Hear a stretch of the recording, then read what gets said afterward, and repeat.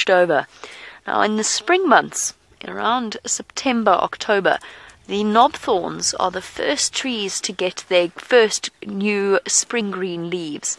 And as a result, if you watch in spring, they are the trees that immediately start to get hammered, essentially, by the elephants of the area. And what they do, actually, is they provide some serious help to the various browsers that aren't quite able to reach as high as the elephants are.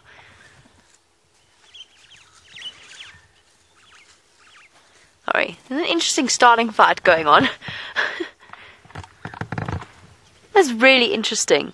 So that's the Birchall starling, that's the largest starling. It's being chased by two greater blue-eared starlings, which are much, much smaller. Well done, Chandre. Sorry, I know I said I was going to make your life easier than Dave's, I've just made it harder. Chandre proving how awesome his camera work skills are. Or not. Or not. No, that was marvellous. I just found it fascinating that the smaller starlings were chasing the bigger starling. I think it was just advantage of numbers. Where'd they...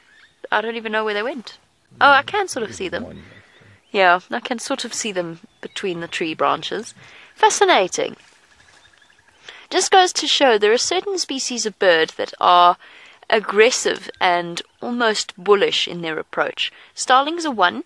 Barbets are another. Barbets I have seen bully several different bird species. Drongos are definitely high up on the list.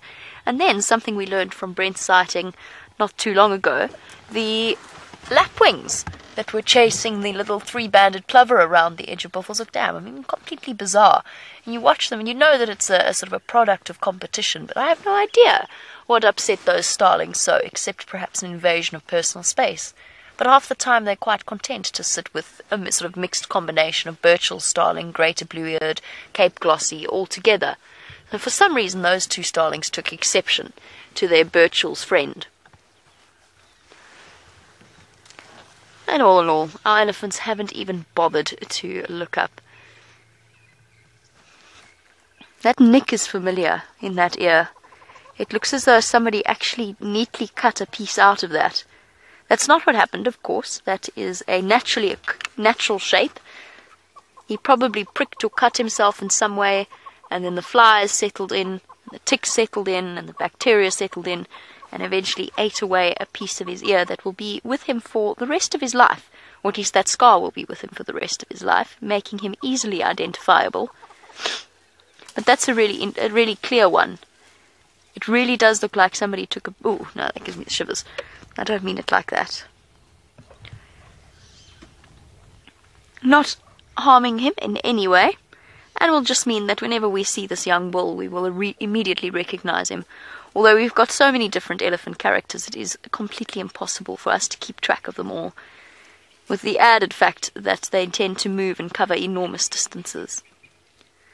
As I said, they've created a really nice situation here, where they've pushed over a knobthorn tree with some fresh green leaves at the top. They're not fully spring green yet, but they are fresh, and there will be other browsers coming here as soon as these gentlemen have finished.